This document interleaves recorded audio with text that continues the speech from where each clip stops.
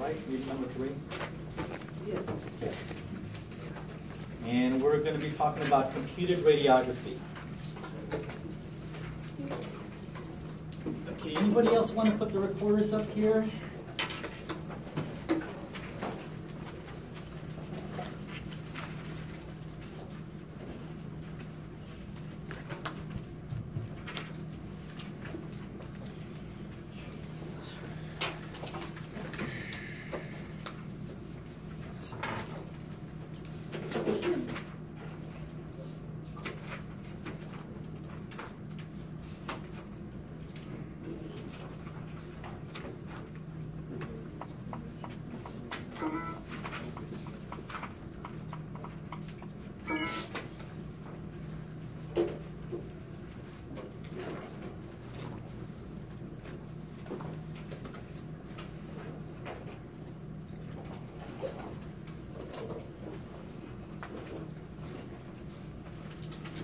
Professor, can I ask you? Yes. On the previous class, you mentioned, in your slide, you talking about the stain. One of them is a grayish yellow or brown film. Mm-hmm. Give you an image, the fake image, right? It causes, all this discoloration. What it's actually doing is when it gets discolored like that, or the stain, you start to lose a lot of the fine definitions of the image. So it begins to fade out. When you wash also, if you don't have enough washing on the film, you get the discoloration? You can, because there's still fixer remaining in So there. how do you know which one is which? You don't. Okay. You just know that it's caused by either you have not enough fixer in there, or the wash has been improperly done, so fixer remains in there. So you have to just guess? Yeah, you just have to guess. Right. But again, you won't know until later on, until maybe weeks or months down the line, when you see any effects in your image that something is something wrong. But by then you should have caught the problem because of your daily QC that you do with your processor.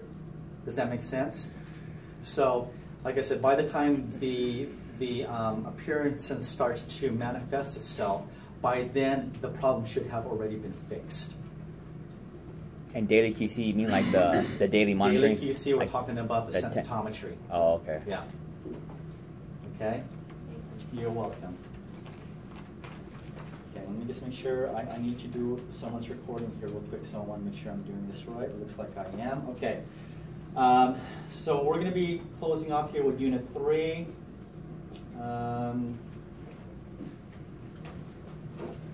What we'll be talking about today is computed radiography. So up until this point, we've been talking about film processing. Now we're going to be talking about how computerized images are generated and how is it that we bring about the latent image. Now what you're going to find here is there are many similarities to that of film processing. The only difference is that it's digital. Okay, so let's go ahead and begin.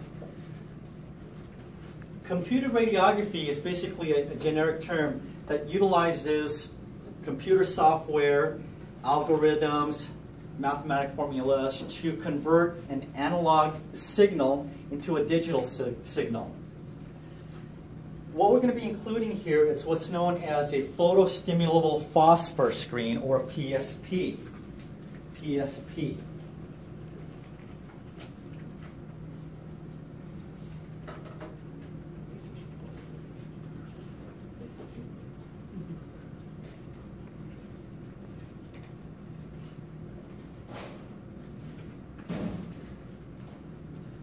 Okay.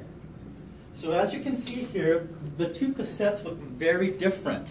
I mean, very, very same. So they both house the image receptor on both. Now again, up until this point, we were talking about the cassette with film. Okay? This is for film processing. Now what we're going to be talking about here is also a cassette, but instead of film, we have what's known as your PSP screen, the photostimulable phosphor screen. Okay? Now the PSP screen is what's actually going to acquire the X-ray projection from the patient. All right? Furthermore, instead of a processor, we have what is known as a reader. Okay? The reader is what extracts the image from this PSP, okay, by taking the analog signal and converting it into a digital signal as a result of the digital image popping up on your display screen. Okay? And then lastly, we need our computer and software program to make that conversion. So we'll go with that here in just a moment here individually. So as I said earlier, the difference between screen film imaging, that's your film, and your computed radiography or CR, is that both use an X-ray sensitive image receptor. In this case, we're talking about cassettes. One cassette has film. The other cassette will contain the photostimulable phosphor. Okay? Both can be used interchangeably with your X-ray equipment, meaning that we don't have to exchange or de-gut our X-ray rooms. We can use the same equipment. The only thing that's different is how the images are extracted, but we can keep the same X-ray unit. You guys following me so far? Both carry a latent image that must be made visible by processing. Okay? Regardless if it's film or computerized, the image still has to be processed. So this is where they differ. One uses film, the other one uses the PSP. Okay, you guys follow so far? All right. First, let's talk about computerized radiography. We've got, who's this guy right here? Wilhelm Conrad Röntgen. Commercially introduced in 1983, so this is fairly new, Over 10,000 systems are used clinically worldwide in about 44 countries. Now, this slide was, I need to update the information here, but this slide was just done about 2 years ago. And as we know, technology moves very, very rapidly. So even with 2 years, I'm sure these numbers have increased multiply. Okay? CR technology is based on certain halide-based phosphors having energy storage and excitation characteristics known as photostimulable luminescence. In film, what are you going to find in the film's emulsion? The silver halide crystals. The silver halide crystals. Okay? Silver halide crystals. In the PSP, okay, in the PSP, you're going to find your barium fluorohalide. Okay, it's halide based.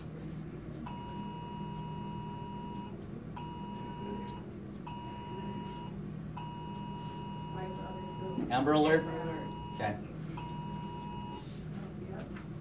Okay.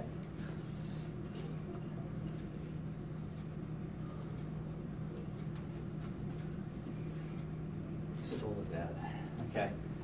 All right, so these phosphors in the PSP have a characteristic known as PSL, photostimulable luminescence.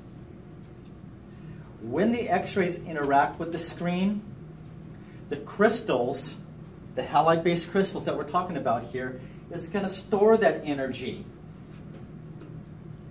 until it is scanned at a later time. I'm going to go through this step by step so you have a better understanding. Why didn't anybody tell me that my screen went off? You just did? Yeah. The amber alert. You know, that's too coincidental, right? All right, so these again, crystals have this characteristics known as PSL, which allows the crystals to store the X-ray energy until they're scanned at a later time. Okay?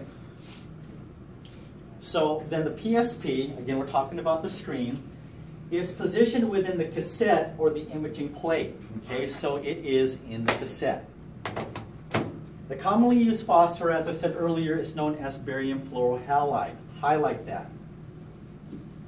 So instead of your silver halide crystals in your film's emulsion, now we have barium fluorohalide within the turbid structure of the PSP screen. Turbid just means muddy. Okay? The emulsion is gelatin-like. The PSP is mud-like. Okay? But each of them contain the crystals.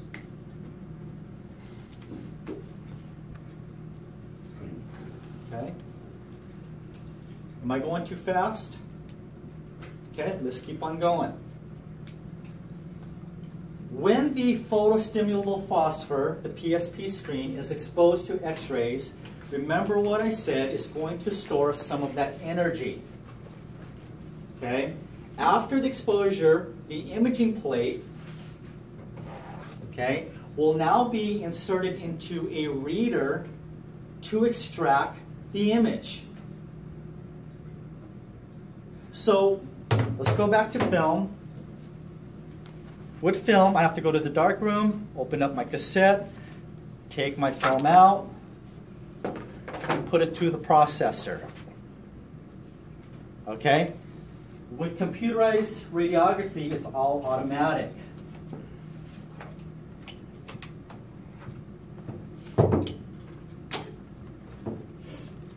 What is going to happen is this cassette will be placed in our reader. We have two of them in the back. Okay, we have two workstations.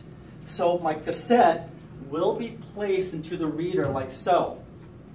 And everything is just automatic from that point on because it's going to open up the cassette, take my PSP out. Okay. The next step is that it's going to be scanned by a red laser beam. Okay, remember what I said, the crystals now have the stored X-ray energy in it? You guys remember me saying that? The next step here is that this PSP is going to get scanned by a red laser beam. What it's doing when it's doing that is it's trying to release the stored energy from those crystals. And what ends up happening is those crystals start emitting a blue-violet light related to the amount of exposure that it received. Okay? So now as it's being scanned, the crystals are going to emit a blue-violet light. Okay? So, screen is removed, scanned by the laser beam. The crystals then start to emit a blue-violet light. Remember the characteristic PSL, photostimulable luminescence? This is what it's doing. It's releasing the blue-violet light. Okay? Now this light, the light energy is an analog signal. The light energy is considered the analog signal. This light and analog signal is now going to go to a photomultiplier tube. What's photo? Light. Light. What's multiplier? Many. Multiplies, right? Many, amplifies, multiplies. Okay, so it's going to take the light signal and amplify it. Okay, and then it's going to go to a converter which converts the light signal into an electrical signal for image display. Okay? And it looks something like this. You put your cassette in the image reader. Okay? The PSP is removed. Well, that's pretty cool. The PSP is removed. Now it gets scanned by the red laser light. As it's being scanned, the crystals are going to emit what? Blue-violet. A blue-violet light. It is a light that then goes into your photomultiplier tube, your PMT, to amplify the light signal. To amplify the light signal. Boom. Okay? It then goes into an analog to digital converter. Okay? and simply your image pops up on the screen. That's as simple as I'm going to keep it. All right? You will learn the more specifics when you guys do 148, when you get into the program. 148. All right, any questions here?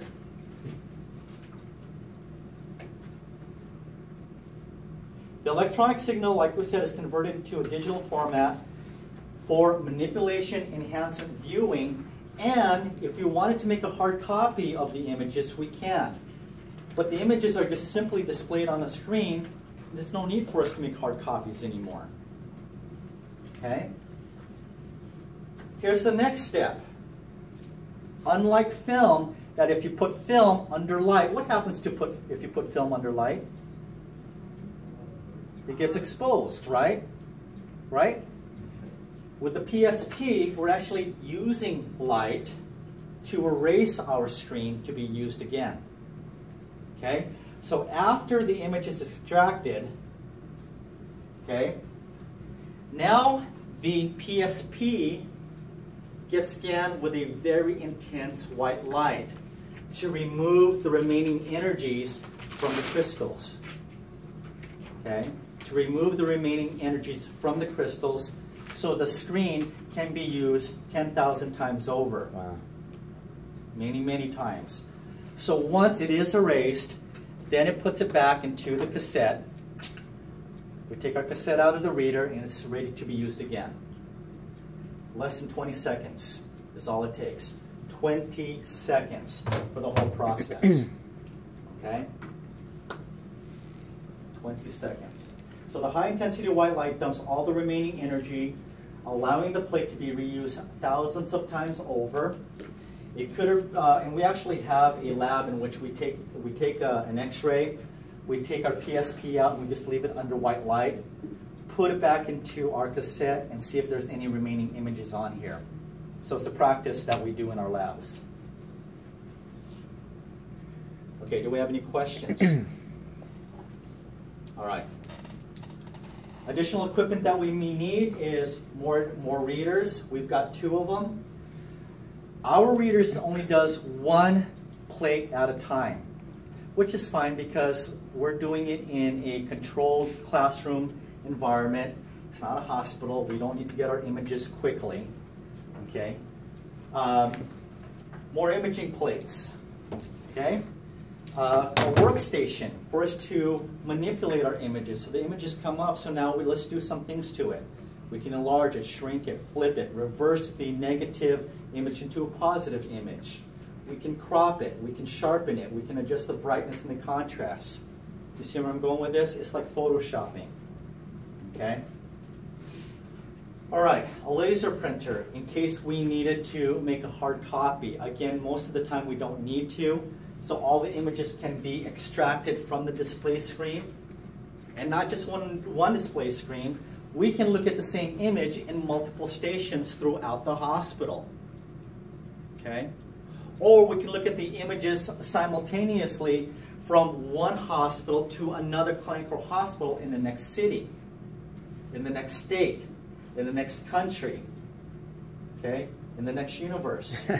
You know where I'm going? Okay?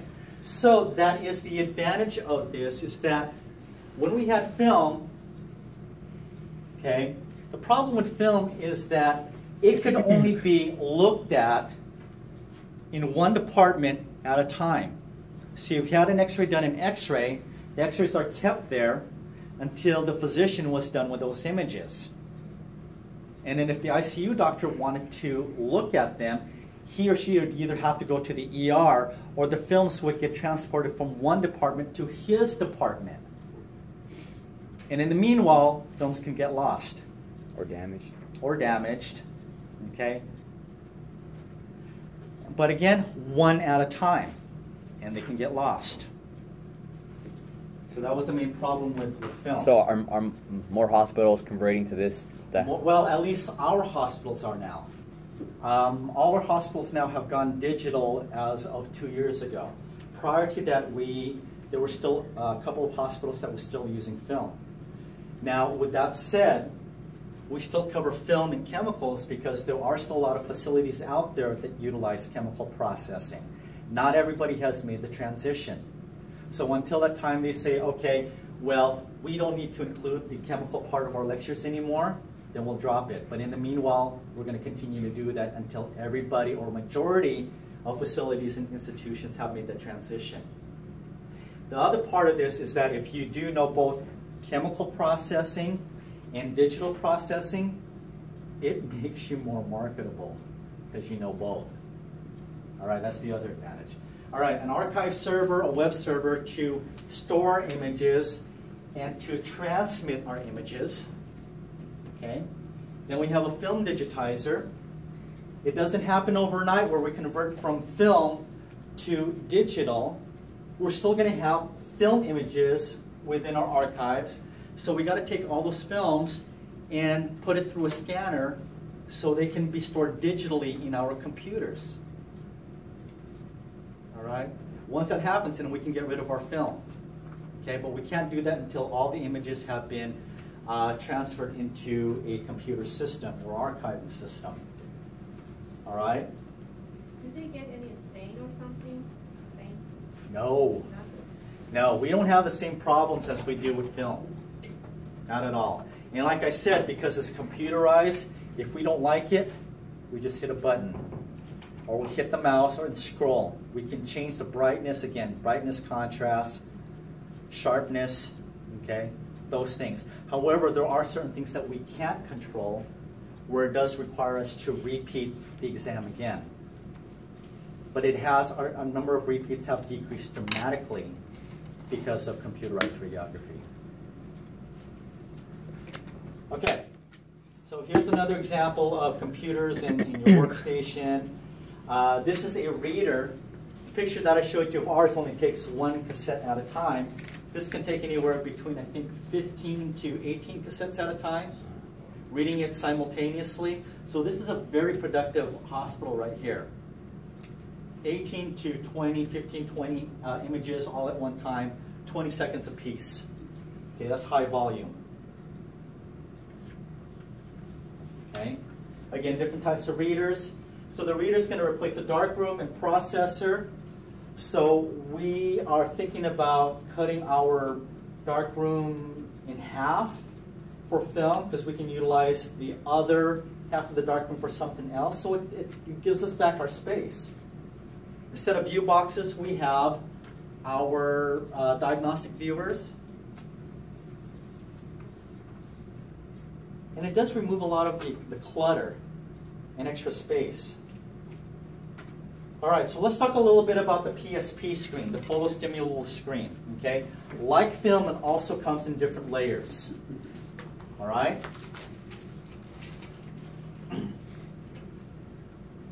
First layer here is the protective layer.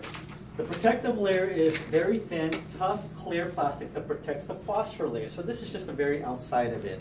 And if you notice, there is a kind of a sheen to it. Very shiny. Okay, that's your protective layer. The next layer here is going to be your active layer, which contains the phosphors. And the phosphors that we're using here is PSP. Oh. What are they called? The barium. Barium fluorohalide. Okay, the barium fluorohalide. Okay. The barium fluorohalide also contains light-absorbing dye to prevent light spread. Okay, prevent light spread, which means that we can control the diffusion of the light, which controls the speed of the screen. Remember back when we talked about film? If we has a light-absorbing dye, it makes the detail better or worse? Better. Much, much better. So it slows it down a little bit, okay? But insignificantly. Okay, it's just a slight change, but you will see here that it does cancel each other out when we talk about the other layers. Next layer here is the support layer. The support layer is the semi-rigid material that gives the imaging sheet some strength and supports the phosphor layer. So, okay, this is your support layer.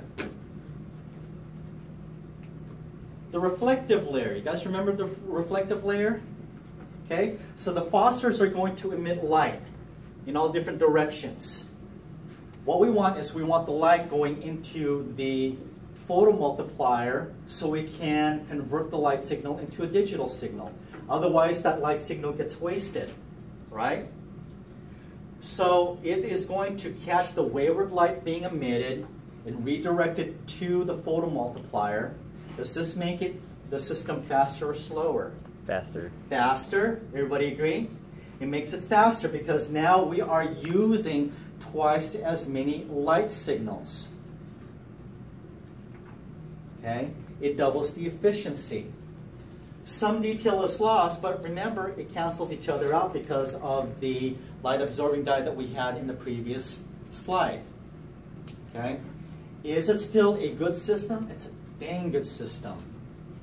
The images that come out when it comes up on the display screen is so detailed, so pretty, so nice. Okay, it's just, you can't, it's unmatched compared to film. So all these things are already embedded into it already. It's already in here. It's already in here. Yes. Okay, the last two layers here, you got the lead backscatter to control any backscatter. And then we've also got the backing layer, is the soft polymer in the back of the cassette that controls, that supports also the PSP. Okay? Any questions? That's all you need to know.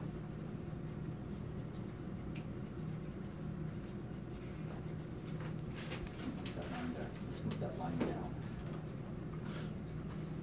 Better.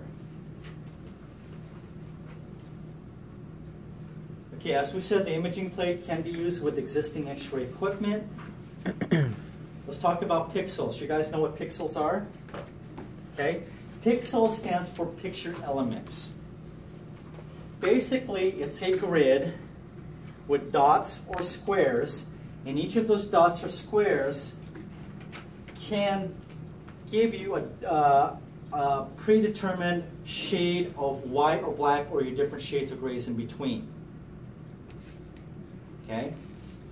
So if you imagine this to be your display screen, each of the little squares or little dots, once the image is extracted and we're sending it to the display screen, each of the boxes will determine the degree of darkness for each of the pixels or squares. Okay? Which will look something similar to this. Again, bone will be white, soft tissue will be gray, air will be black, just like in X-rays, just like in film. All right? And when you put all these small boxes or circles or dots together, you get an image that looks something like that. Okay? And the bottom line is the more dots or squares that you have per inch, the smaller the dots, which means that you can accommodate more squares in an area to give it what? Better detail or worse detail? Better detail. Better detail. Because when you buy a TV screen, whether it be computer or TV, you're looking for something that has a lot of DPIs, dots per inch, right? So the more dots per inch or pixel elements, picture elements that a screen has, the better the detail of the image.